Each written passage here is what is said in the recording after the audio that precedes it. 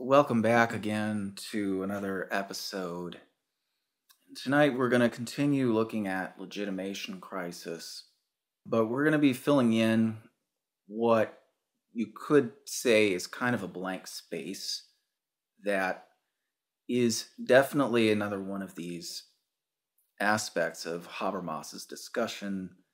It's part of the basics discussion of critical theory that goes back to Horkheimer and Adorno, which is the Marxist concept of social crisis and the Marxist concept of social change and how that occurs, and how that relates to Marx's theory of history called dialectical materialism or historical materialism. We're going to be looking at that a little bit tonight. And we're going to try to transition from that topic into the topic of how critical theory sees itself, or tries to see itself, tries to constitute itself as an approach to society that's rooted in Marxism without necessarily buying into classical Marxism itself. So this is going to be kind of an exploration into what we can take from classical Marxism once its weaknesses and deficiencies are fully recognized.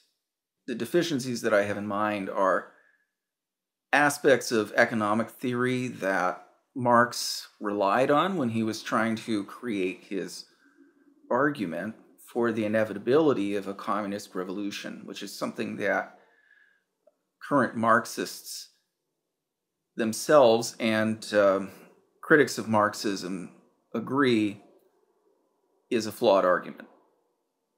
So let's begin. The starting point in the text of Legitimation Crisis, is actually page 2. So this is the text, and you could consider this a commentary on this text or a close reading on the text. It's said that Heidegger and afterward Derrida spent an entire semester just commenting on one sentence. So we've managed to do considerably more than that in our discussion of legitimation crisis. But what we've been doing is really deep readings, commentaries that at the same time give some breadth to our, or hopefully give some breadth to our understanding of the text as a whole.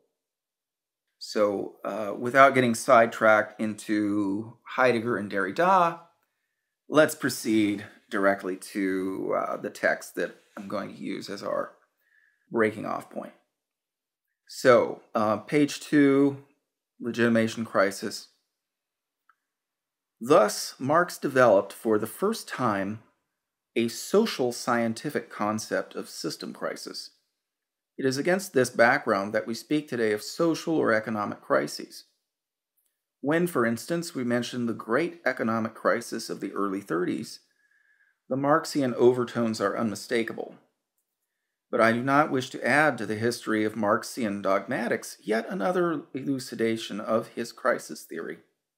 My aim is rather to introduce systematically a social scientifically useful concept of crisis.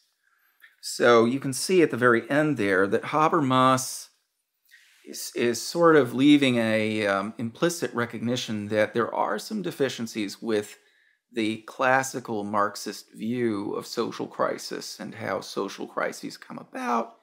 And what he has in mind there is almost certainly the Marxist idea that a communist revolution is inevitable, that it's determined by the forces within capitalism themselves, and that all we need to do as good Marxists, if we take ourselves to be good Marxists, is simply to figure out how to assist the flow of history toward that inevitable result, or perhaps engage with the possible implication there that if it is inevitable, we don't need to do anything at all.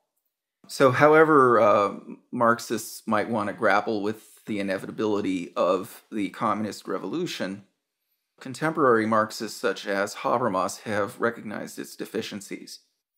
And let me just go into a little more depth exactly what those are. So the inevitability of communism was for Marx based on the idea of exploitation being a basic, essential part of the way that profit is generated in a capitalist society. And the idea is that going back to something called the labor theory of value, which is a theory that he took from Ricardo and Adam Smith, the idea was that the value of a good is somehow tied to the amount of labor that went into it. So there's a direct relationship between real energy that people are expending and the skills that they're developing to put into the production of a thing and the value of the thing itself. So it's price in the marketplace, as opposed to price just being a function of people bidding for items. So when you go to the marketplace, the seller of a certain set of goods might realize that if he raises the price, fewer of them will sell. If he lowers the price, more of them will sell. And the job of the seller is to figure out how to maximize his profit by setting the price just right so that he can sell the most things and make the most profit. Well, the labor theory of value says that it's not that bidding process that determines the prices, but it's something more material, something less ephemeral and ethereal. It's the amount of labor that goes into producing the good itself. So Marx took a look at that and said, well, if that is really the basis for accruing profit from the sale of a thing, then somebody who wants to make more profit could do so by exploiting the people who are laboring to produce those goods. So he'll find a way to make those people more productive or pay them less or do something so that that difference between the price that it's sold at and the amount of labor hours and the prices that they would have to pay the laborers to work on those goods could be maximized. So the capitalist is really trying to pull profit out of the difference between the price at which the thing is sold and the cost of the labor that goes into the thing. Okay, well, if you have that as your fundamental way of looking at profit, then the logic becomes a little bit more straightforward and simple to follow. So the capitalist, who is the one who's paying the laborers, is also going to be competing with other capitalists. And the other capitalists around are going to be trying to make profit, but they're also going to be trying to sell more goods at lower prices and produce more of them, which leads them to go out and purchase machinery. And the thing about machinery is machinery can't be exploited. When you purchase machinery to boost your production, you have to pay the full value for that machinery. There's no way that you can cut any corners. The value of the machinery is simply its full value. And as we move into a period of late capitalism, as capitalism develops more and more, we'll have more and more machinery, and at the same time, more and more workers will be pushed out because fewer and fewer are needed. But at the same time, that also inhibits the capitalists, the people who are paying the wages, from making more profit, because the only way that you can make profit is by exploiting your laborers. You can't exploit a machine. So this leads to a situation where, as I indicated at the very end of last week's lecture, you have a high degree of mechanization, a high degree of unemployment, and the capitalists themselves are actually not making very much profit. So these are the conditions under which you will inevitably have a revolution, and from that point, the workers of the world will unite together and overthrow the capitalist owners of property and distribute it among themselves. So there are these internal forces within capitalism that will serve to undermine the system. The system is inherently flawed. There is a flaw in the constitution of capitalism itself. It's inherent in the exchange of goods themselves, which is the fact that the only way profit can be made is through the exploitation of labor. Now, when modern economists look at this, they basically just reject the labor theory of value. They don't just reject the Marxist take on it. They reject Adam Smith's version of it. They reject Ricardo's version of it. And today we think we have a much better understanding of exactly how the prices of goods are arrived at. It's much more complex than simply exploiting your labor. It has to do with a lot of other factors. There are a lot of other ways to make profit besides exploiting labor. And I think that could almost be taken as common sense these days.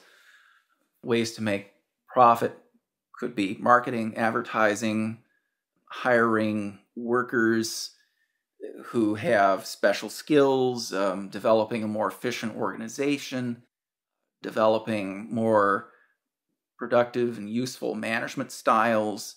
The whole study of management has evolved quite a bit since the 1950s. And, there's all of these numerous factors. And a large corporation is almost like a society unto itself, with its political structures and its laws and its forms of internal governance and norms of social behavior that are unique to it. To try to pin down profit simply to the exploitation of labor should rightly be considered kind of a naive way of looking at how profit is actually made in a modern economy.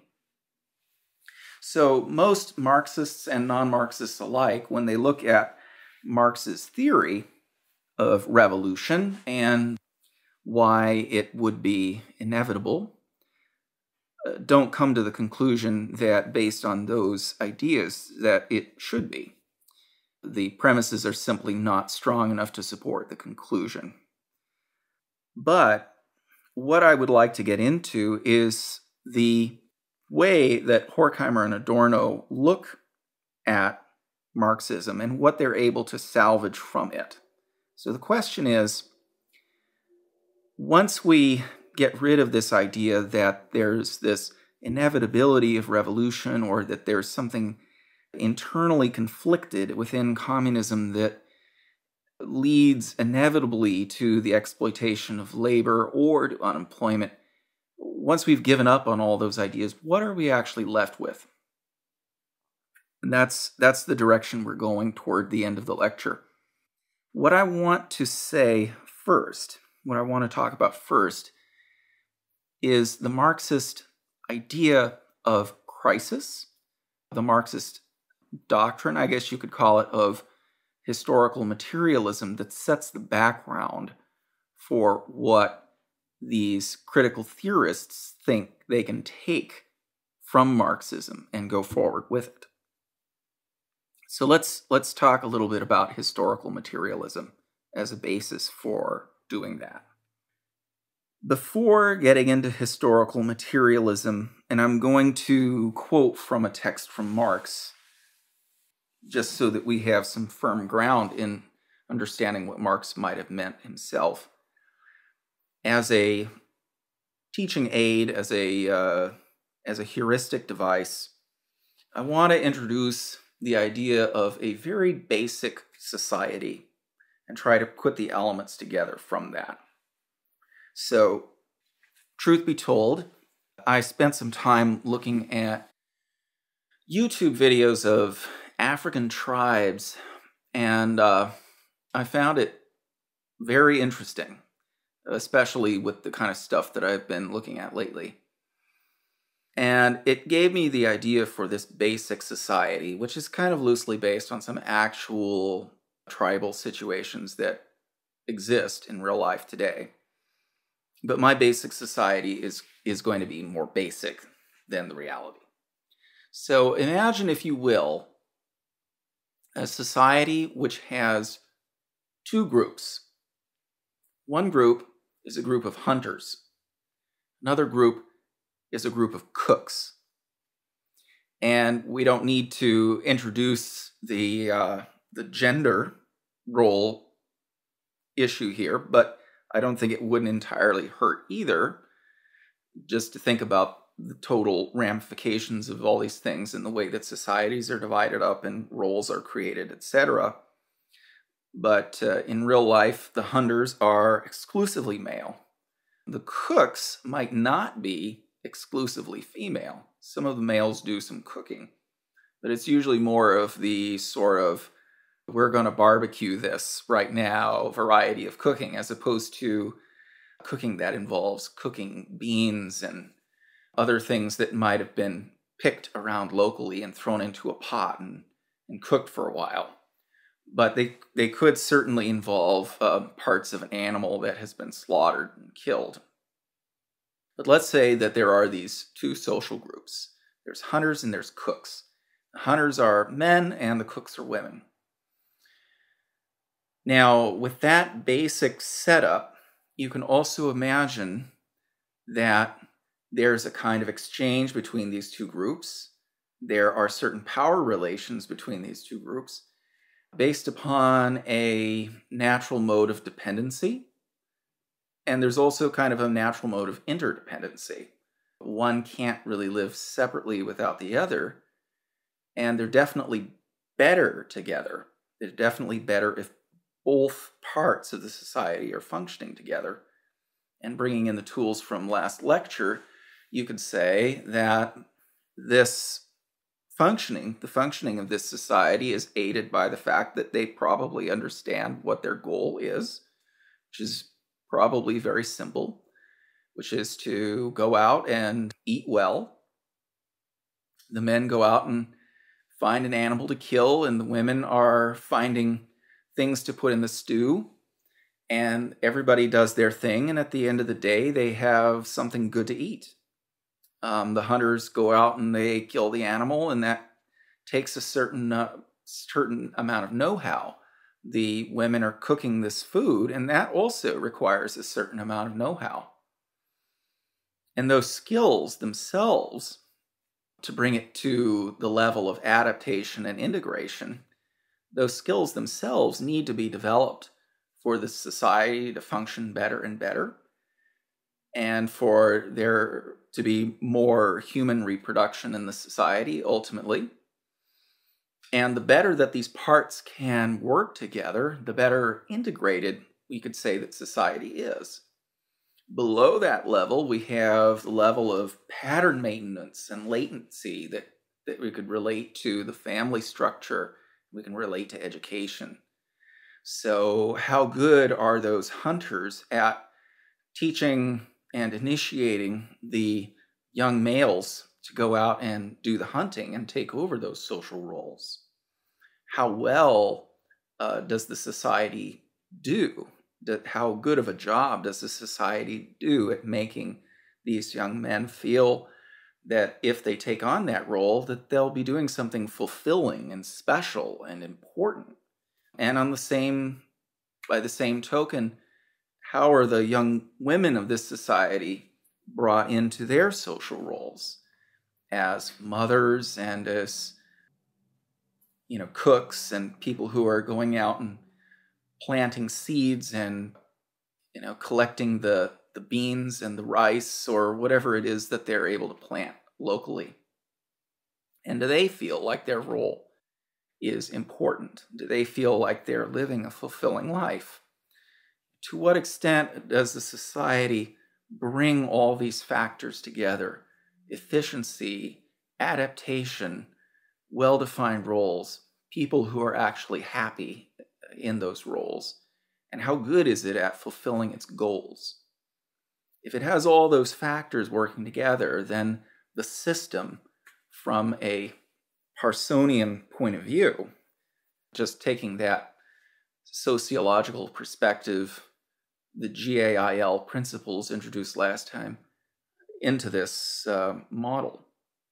If they are functioning well, then we have a well-functioning society.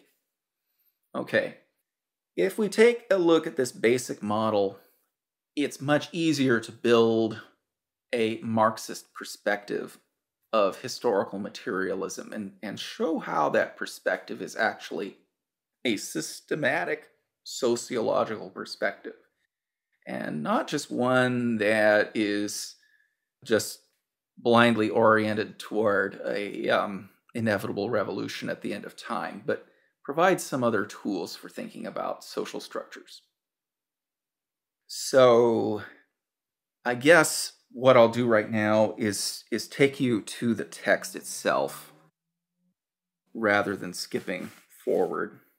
This excerpt that I'm going to read comes from a contribution to the critique of political economy, which is just Marx himself. It's not Marx along with Engels. And it's from close to the beginning of that text. So it's kind of a well-known text. So we read, "These relations of production," and you can think of relations of production here in terms of the men going out and catching some game, the women collecting the seeds and the fruit and everything that goes into it as production there. These relations of production correspond to a definite stage of development of their material powers of production. Okay, so material powers there could be things like, well, what kind of cooking utensils do they have? What kind of knives do they have? What kind of implements do they have to go out and hunt with? Spears, bow and arrow, knives, slings. How well do they know how to use them? How much training do they have, etc.? Material powers of production. The sum total of these relations of production constitutes the economic structure of society, the real foundation on which rise legal and political superstructures and to which correspond definite forms of social consciousness. So there's a lot there in that one sentence. So let's just note a few key words here. Sum total of those relations of production, the cooks, the hunters, the sum total of these relations of production constitutes the economic structure of society. Okay, so that's the economic structure of society. And what he's going to say is that that underlies a superstructure, which is everything else that you could say subsequently is built on that basic foundation. So I was mentioning, you need to have people around who are able to teach those skills. Well, that constitutes a certain kind of social relation, teacher-student. You probably also need somebody to keep a certain amount of harmony within this hunting group, or somebody who can keep harmony among the cooks. What do you do when a conflict arises? Do you have rules that are supposed to govern behavior and provide a way for developing social norms so that you don't need to have conflict situations arise in the first place? Once you set up these norms and rules and you have people who are there to decide in matters of conflict, you start working your way toward a legal system. You start working your way toward somebody who can act as a judge, somebody who can act as a manager, as a leader, and other roles like father, the teacher, the mother. And for any of these other social roles that get built up, where you have one person and another person in different levels of power, you're going to have different institutional factors created with the further development of society. So we start from this very basic organization, which might have seemed like it was the most natural thing in the world. Like we can imagine we're a group of people who get lost somewhere in the jungle, and the first thing we do is we just start deciding, well, some of us are going to have to go look for some food, and maybe some others are going to have to try to find water. And just from that basic division of labor, that basic organization, maybe it's not getting water, but doing something else, finding their way out of the jungle or whatever. If taken far enough, that leads to a development of a society that only takes time to develop. So the sum total of these relations of production constitutes the economic structure of society. The real foundation on which rise legal and political superstructures and to which correspond definite forms of social consciousness. So social consciousness is another point to bring up here. It's especially easy to imagine in cases where you have different power relationships, or in cases where conflict arises or may arise and social norms are developed, that you may have a form of social consciousness. I am in this role and I'm perhaps subservient to another person who is teaching me, or subservient to another person who can act as a judge in a certain situation. But it could also be something like between some kind of social consciousness that could arise between these two groups. So the cooks might look at the hunters and say, well, somehow or other, they have more prestige in this society. We don't seem to be as highly regarded as they do. And that may have something to do with the idea that getting the game is the most important thing, that being able to bring home that antelope is really the most important thing. And that may just have to do with human metabolism, human nutrition, kind of nutritional needs that people have, and what's regarded as tasty. Because perhaps for a lot of people, a life that is spent just eating beans or fruits and things like that would not be a very satisfying life. So the thing that's really important and considered to have a higher prestige value is the procurement of meat. Okay, so in that way, you could imagine that some sort of unequal power relationship could develop between the cooks and the hunters. Okay, so there's a way in which you can imagine this social consciousness arising. Then he goes on, the mode of production in material life determines the general character of the social, political, and spiritual processes of life. It is not the consciousness of men that determines their existence, but, on the contrary, their social existence determines their consciousness. So that's a very important sentence to grasp if the Marxist viewpoint is to be fully appreciated. So it is not the consciousness of men that determines their existence. My emphasis should not be on men there, but on consciousness. It is not on the consciousness of men that determines their existence, but on the contrary, their social existence determines their consciousness. Okay, so what does this mean? Okay, first of all, what needs to be understood is that this is an argument against a Hegelian view of the evolution of society and the progress of history. Because Hegel's argument was that as our consciousness expands over history, like let's say right now we're beginning to shift toward people eating less and less meat, being more environmentally conscious, that sort of thing. as our consciousness and awareness of what we ought to be doing begins to change and shift, our existence begins to shift. You could think of other social examples, like perhaps going back to the French Revolution. Although it's sometimes said that the French Revolution was a class struggle, which is a Marxist interpretation, you could also give what amounts to a Hegelian interpretation of the French Revolution, which is that it wasn't a class struggle, but really a move toward emancipation that got emancipation and liberation from the feudal order of society that really got started through the development of the press. It was really the press that got people talking, that developed people's social consciousness of their subservience to these nobles in society as being something that was really unfounded.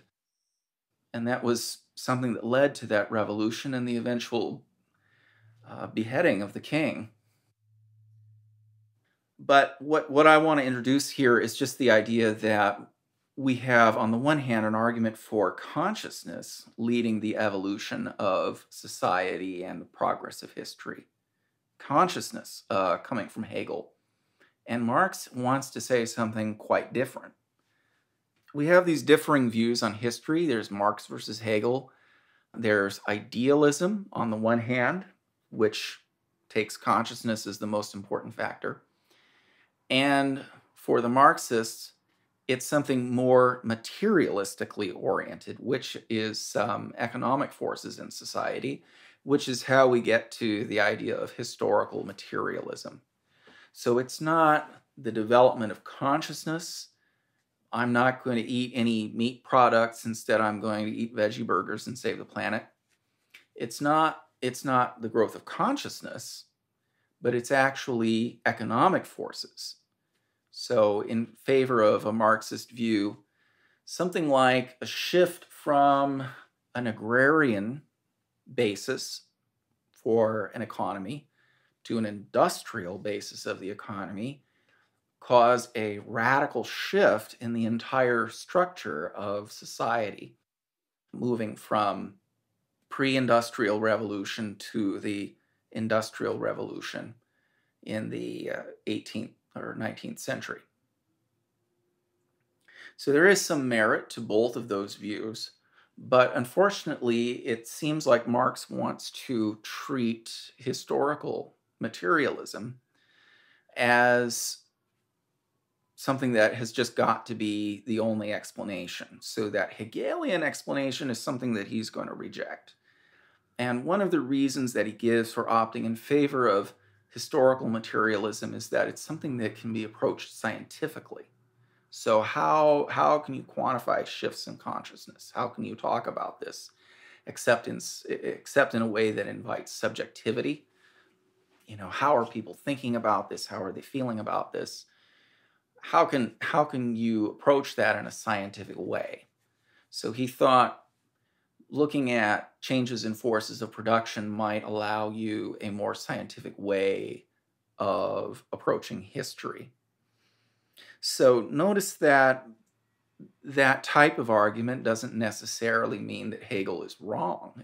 It doesn't really count as a counter-argument to the Hegelian approach. It just simply says we really don't have any adequate means of assessing the Hegelian viewpoint, and we can assess the historical materialist viewpoint much better. There's a historian named Wilhelm Dilthey who developed a way of approaching history that emphasized looking at the way people thought about the events themselves that they were involved in as a way of bringing out meaning in history. But that's kind of a sidetrack that could be considered a way of bringing Hegel, a set of Hegelian principles into a historical narrative without seeming to leave objectivity entirely out of a historical narrative. Okay, but I'm not going to get sidetracked into that discussion. So the other thing that I was going to do, now that I think I've adequately given the basis for understanding historical materialism, how Marx can be looked at as providing some valuable sociological principles, ways of looking at society from a sociological perspective that maybe weren't really adequately discussed before Marx, is to move into critical theory. So critical theorists are people who acknowledge, and this includes Marcuse, Horkheimer, Adorno, definitely Habermas, people who acknowledge that this pure Marxist theory of the development of history has its flaws. There's nothing inevitable about a communist revolution, and there's more than one way to assess the evolution of society. There are more factors that would go into it than just exploiting your workers on the one hand, or just purely looking at society in terms of economic substructures and political, religious, and other kind of ideological structures that would be built on that economic structure. Oh, there's one thing I want to mention here. I think it's worth mentioning and retracing my steps, which is another way in which you can see idealism, historical idealism, the idea about consciousness as determining the evolution of society, which is, if you go back to an archaic period, one of the leading factors in the consciousness of the order of the world, of society, and how people understand their place in the universe is people looking up at the heavens and noticing the regularities in the heavens. So movements of the stars, the permanence of lights in heaven, all those factors which are more obvious, I think you could say, at least to the mind of the people who have studied primitive people who looked at the heavens, as something that is divine, and those are things that have divine characteristics. Permanence, regularity, perhaps a kind of eternality to them, and something that is above and beyond material circumstances as we experience them here on Earth. So people being born and people dying, pets being born and dying, crops growing, coming to fruition, and then dying. This is what we see in the world around us. At times in history, people have written about this as, the joy and the sorrow of life. And if we look at the heavens, it appears that we can find something above and beyond the inevitability of those sorrows that come with those joys. And it's not too hard to try to extrapolate all sorts of things from the idea of permanence and oneness and eternality as providing a basic set of metaphysical principles that have structured the entire development of Western metaphysics, religion, and even scientific thinking, because those are exactly the sorts of things that we look for in our theories, the kind of basic things we expect from something that we could count as knowledge. It's something that takes us above and beyond our involvement in the change of things in this world that is sometimes pictured as the Wheel of Fortune. Don't think of Pat Sajak here, although now that I've mentioned it, it's impossible not to. Don't think of Pat Sajak and Vanna White and somebody turning letters around in a game show. Instead, think of a lady who stands at the center of a wheel, and as the wheel comes up, we have fortunate situations, and as the wheel inevitably turns down, we have a kind of declining from those fortunate circumstances. And that is the human situation. That is the human situation that a lot of people throughout history would have liked to try to overcome. And a way of overcoming that and reaching up toward the divine is by reaching toward permanence, things that don't change, and eternality. This was kind of a speculation of mine when I started thinking about this, but I was glad to see that it was confirmed very abundantly in a book by Mircea Eliade called Cosmos and History. And what I'd like to do is just read a very short section from this. Here he's talking about Moses and his encounter with Jehovah on Mount Sinai. It's a point that I think very well illustrates the point that I'm trying to make. So this is from page 7 of Cosmos and History. The temple in particular, preeminently the sacred place, had a celestial prototype. So there we have a kind of mirroring of heaven and earth. And this divine thing is the celestial prototype that we're going to try to bring down to earth. On Mount Sinai, and by that very fact is going to become something holy and revered. On Mount Sinai, Jehovah shows Moses the form of the sanctuary that he is to build for him. Quote, according to all that I show thee, after the pattern of the tabernacle and the pattern of all the instruments thereof, even so shall you make it. And look that thou make them after their pattern which was showed thee on the mount.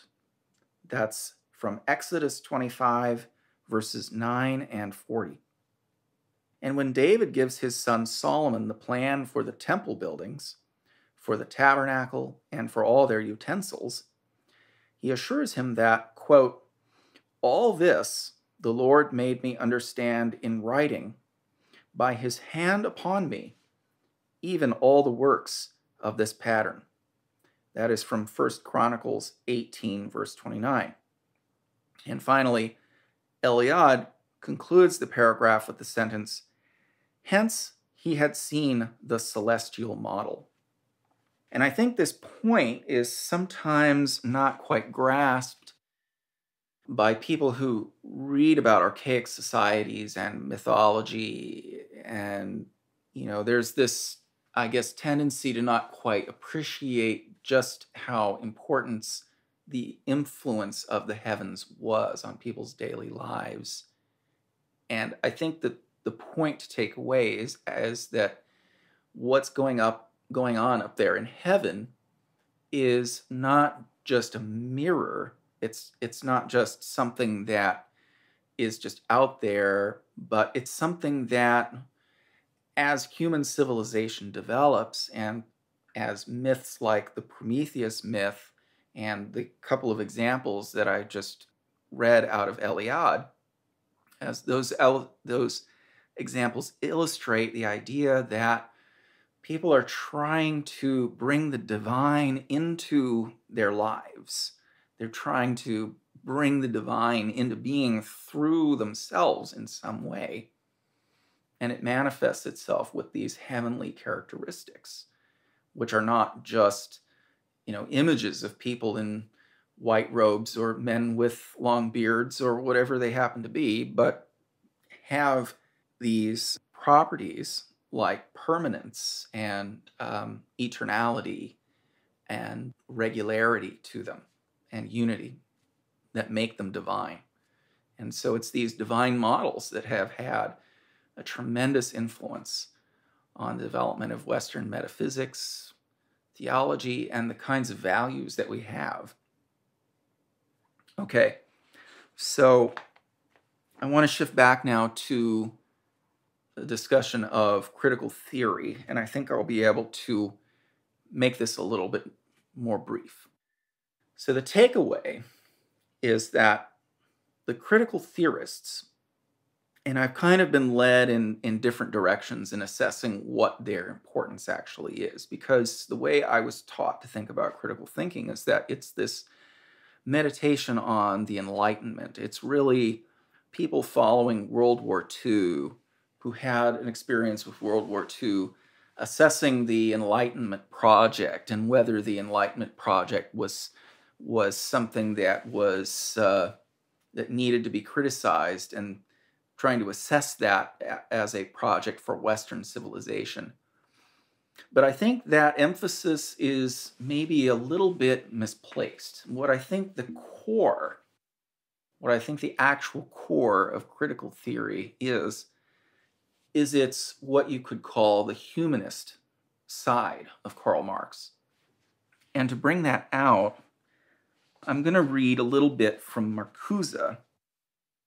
So Marcuse emphasizes that there is a way in which you could think of society as dehumanizing its own members.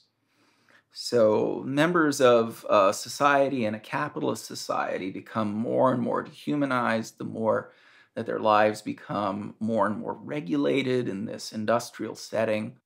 People become more and more to resemble machines and become the kind of assistants of machines instead of artisans in the Renaissance period who started a project and became craftsmen and worked on a piece that they had to craft with their own hands all the way through like an artist, and was an expression of their selves and became something that would be more fulfilling. And in contrast to that sort of situation, you have the industrial worker who simply does one task in a very repetitive manner and doesn't get to feel the extension of his labor, the extension of his personal growth through his labor. So here's a couple of quotes from Marcuse. Man can only realize his essence if he realizes it as something objective, by using his essential powers to produce an external, material, objective world. It is in his work in this world, in the broadest sense, that he is real and effective. Quote, in creating a world of objects by his practical activity, in his work upon inorganic nature, man proves himself a conscious species being.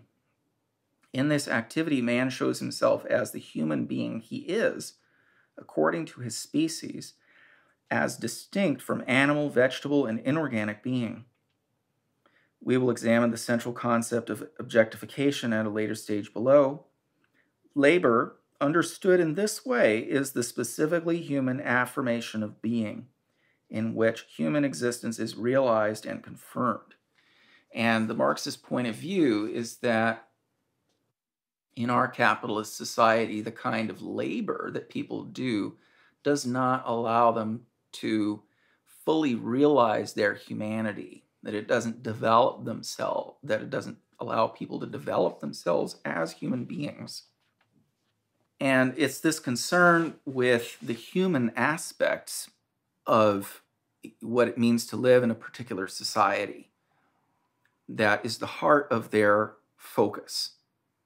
So when Horkheimer and Adorno discuss pop culture and the degrading effects of pop culture that it has on society in the dialectic of enlightenment, what their concern is to show that even beyond what Marx says and all those, ideas about an inevitable revolution, what they want to implicitly try to argue is that such a revolution might be justified by the fact that even in this American society, which is very affluent, and in a society where you might think everything might be laid out and made available for people to develop themselves more fully as human beings, they simply aren't doing that. And one of the reasons why is because of the pop culture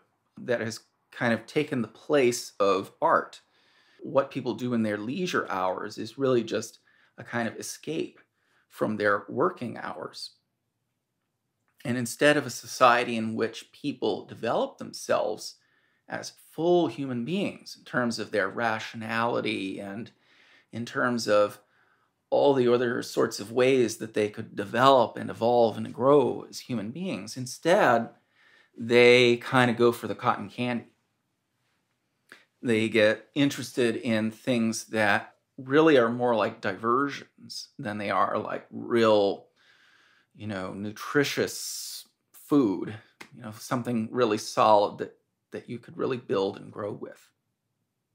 So with that, I think I've come to a stopping point. I think I've pretty well covered everything that I wanted to cover. I think these points are all very important points to take into reading of critical theory in general, but also into reading Legitimation Crisis, because Habermas definitely acknowledges that the Marxist viewpoint is very valuable in terms of assessing society, but he also wants to go beyond it. And sometimes he goes back to the Marxist perspective, and sometimes he leaves it. And as the quote that I began the lecture indicates, he doesn't actually see the Marxist viewpoint as a viewpoint that entirely explains what would account for social evolution, social change, or might lead to a revolution in society. So with that, I'll call it a night.